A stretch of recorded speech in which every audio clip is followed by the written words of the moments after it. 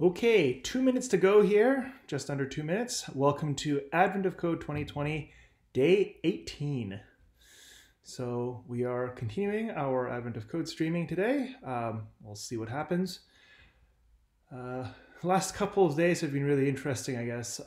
We've had two Game of Life style puzzles already. So I think they're probably all tapped out on Game of Life, hopefully. What's interesting is we haven't had any occasion to use the graph functions, the breadth first search. I have that in here because this breadth first search turns out to be something that they use really frequently in Advent of Code, and I haven't seen it yet, so that's kind of interesting. And the other thing we haven't seen yet is an ASM problem, which I keep saying, one of these days we'll have an ASM problem, one of these days we'll have an ASM problem, but for some reason hasn't materialized yet. So I would like to think that today will either be a graph problem or an ASM problem, but then again, might be neither of those things. I do know several people who will be very disappointed if it's another Game of Life day. That's for sure. But yeah, all right, 20 seconds to go. Let's get set.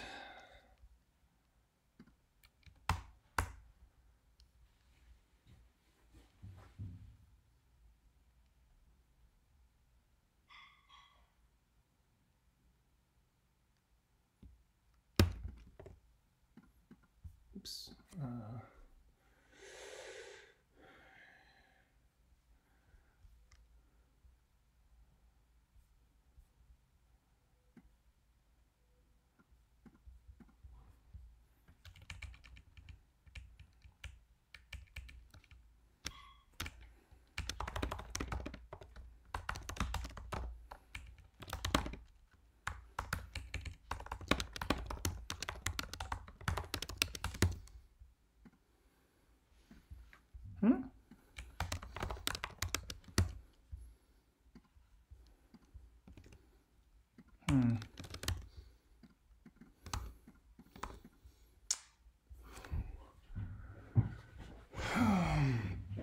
Oh, I see.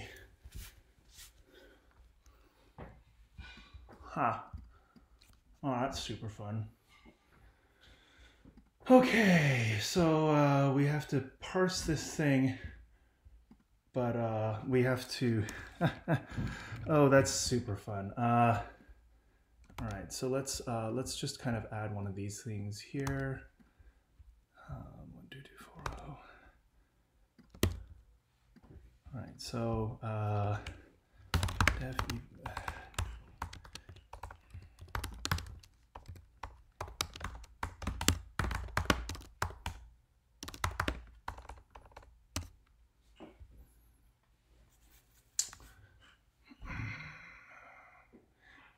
This is really interesting because I assume there's a really fast way to parse this or solve this in certain languages, but this is unfortunately not a fast language to do this in.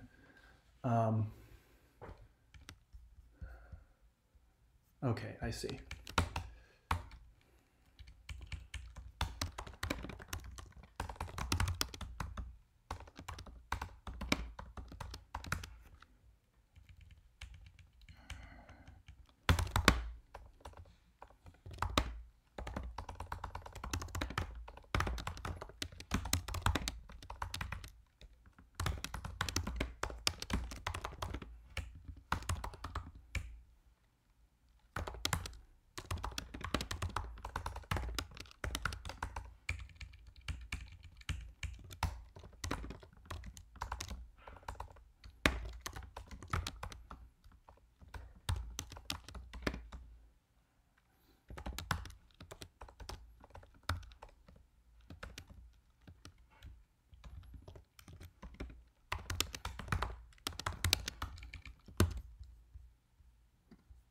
Okay,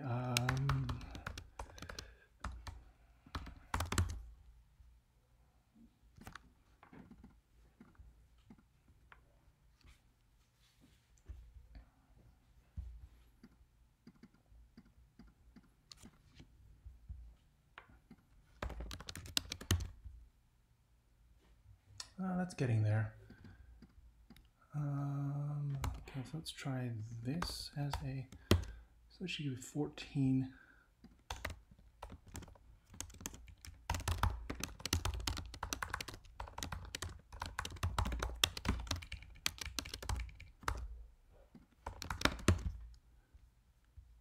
Yep, okay, looks fine. Come on.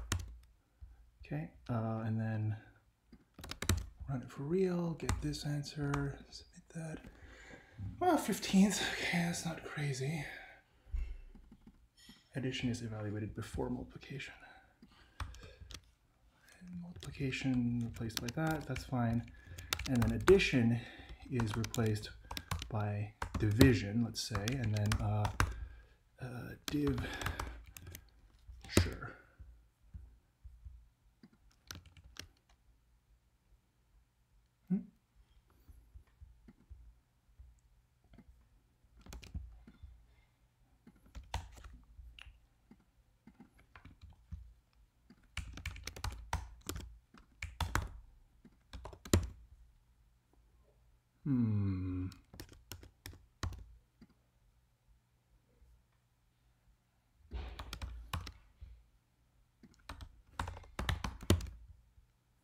Oh no, I don't want that. I want,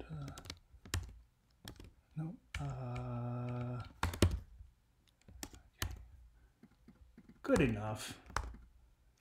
There we go, done. Thank you. Okay. And that's how we do it, yeah. So this is a bit of a cheating solution, obviously. We basically created a custom num class that just overrides the operators to do things that they're not supposed to do. And that's how we bypass this problem, because actually parsing the string is way too painful. So yeah, hacky, but works. I'm sure people will be able to solve this quicker by doing some actual parsing. But this is a cheaty way to do it, and it works. All right, thanks for watching.